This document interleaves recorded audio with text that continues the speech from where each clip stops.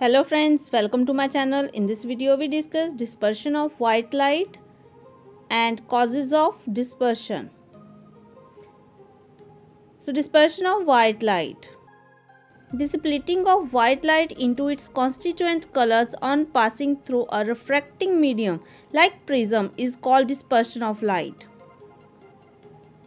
The band of colored component formed due to dispersion of white light is called spectrum.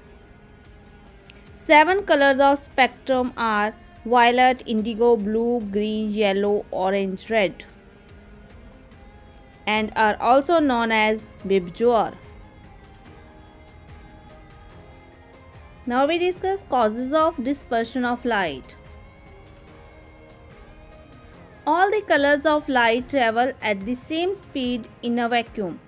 When they enter a transparent substance like prism, all slow down by different amount depending of their wavelength.